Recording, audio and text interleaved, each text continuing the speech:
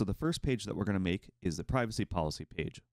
We're just going to click Add New Page, and we're going to title it Privacy Policy. The path will be the section that follows the .com in the URL, and so we're just going to do privacy-policy. So the domain for this page will be rurl.com/privacy-policy, and we're just going to click Create. So if we already have existing pages and other websites, we can use those by clicking Use Existing and pointing to the website, or we can create from blank, which is what we'll do now. When starting with a blank page, you'll see something like this, and there's a little bit of a hierarchy to a page. At the top of the hierarchy is a section, and inside the sections will be rows, and inside the rows we can place elements.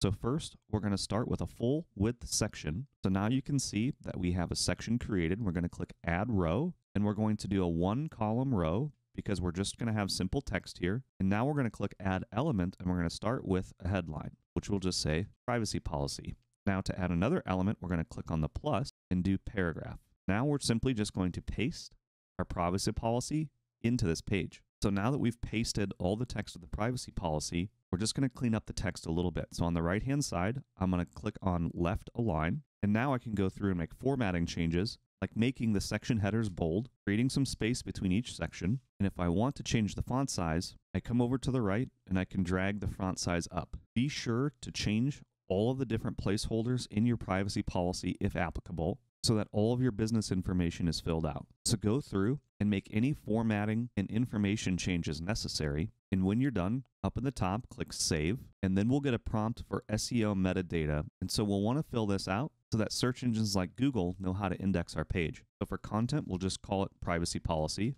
And you can see in the preview how it will show in search engines. And if we want to put a simple description and add any keywords or any other relevant SEO information, you can do so here. And once you're done, click Update, and then click Save again. We'll come back and publish after we connect the domain in a few more steps.